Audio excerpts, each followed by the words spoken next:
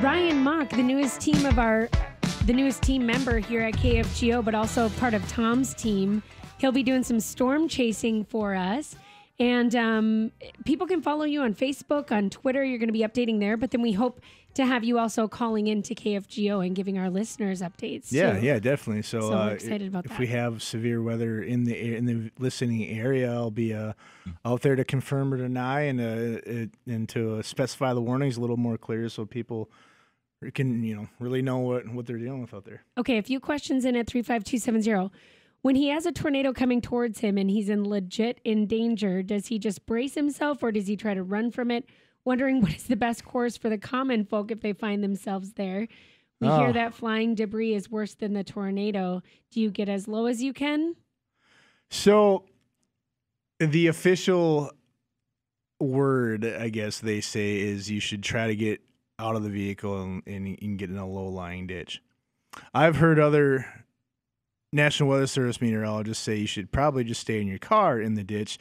And then I personally would try to just run in the vehicle if you can and get away from it. If you can't, well, I'd say, I personally think being in a car would probably be, like if you drive your car down the ditch, at least you're protected by, a metal, because it's not necessarily going to be strong enough to throw your car. And if it's going to throw your car, it's also going to throw you. So.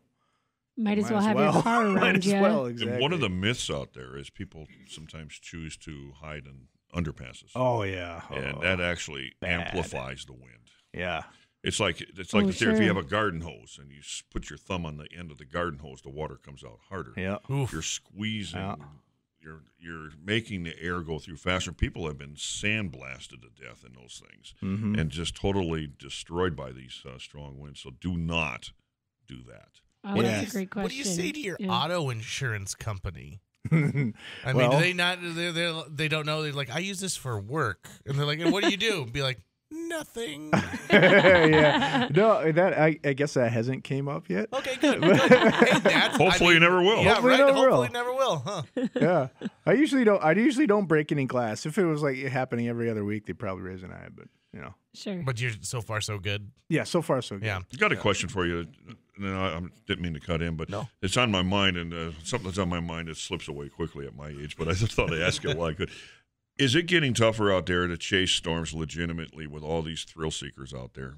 Is there a traffic issue? Sometimes when you need to escape, does it get kind of tough with all these other vehicles out there, people trying to get the money shot? Sometimes, yeah. And that typically is more like like now in the Southern Plains, May down in Kansas and Oklahoma. And I haven't been in Oklahoma. I refuse to chase in Oklahoma. I'm just not. The place is a zoo. It's not happening. Yeah.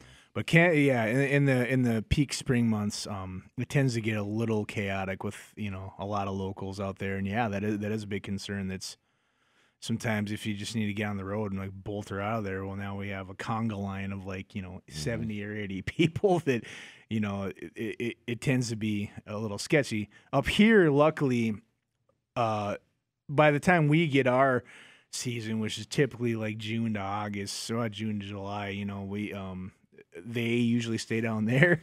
So it's not as heavy up here. I've never experienced that up here. Mm-hmm. I have, however, experienced, trying to escape from, incoming danger, and people are hiding under an underpass to, save from getting a ding or two on their car, which is, a whole nother conversation of frustration. But I understand that some folks might not know that's a bad thing to do, but like Tom was saying, it from a tornado standpoint, it accelerates the wind, and it's like absolutely the worst place you can ever hide from it. So, yeah.